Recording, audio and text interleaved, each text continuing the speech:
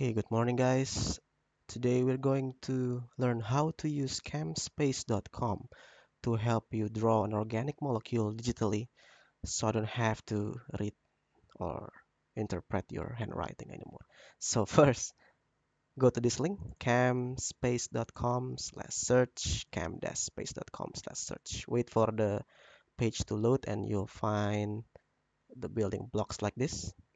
Okay, with all the usual menus on the top, left, bottom, and the right side. Okay, for example, we want to make 2-chlorobutane in this case. 2-chlorobutane means we start with the parent chain, which is butane. So start with this zigzag symbol here that represents the chain. And then you click and drag to the right until 4 means it's butane. There you have the butane. And then I want it to be 2-chlorobutane. So the Cl, you see a Cl on the right. Cl must be bonded to the carbon number 2.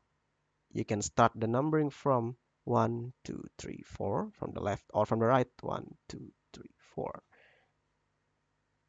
First, you want to make the bond, so we click on this menu right on top of the chain.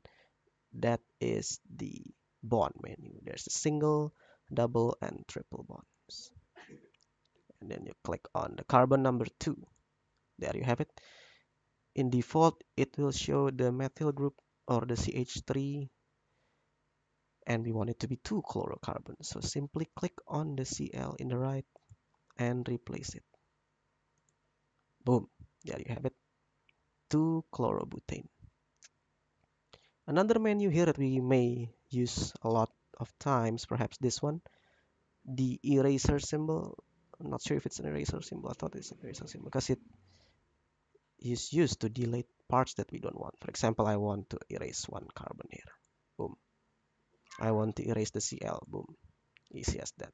So you can modify it as much as you need. I want a double bond here, for example, and then I want to put a ketone.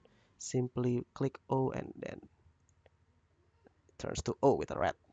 It's just a symbol that it's oxygen. Doesn't mean that you have to draw it red in your quizzes, but yeah. Okay, I guess you'll be using most of that for now. And in the bottom, you'll have some other things. Like this one is a cyclopropane. Okay, very uncommon compound, but sometimes is asked in questions. You also have the pentagon for cyclopentane. There's also cyclobutane here. The hexagon stands for cyclohexane.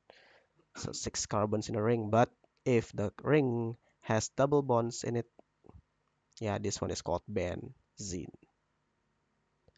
You'll be encountering many of this in the organic molecule, so I expect you to be able to use this chemspace.com very well. Okay, that's it for now. Thank you for watching.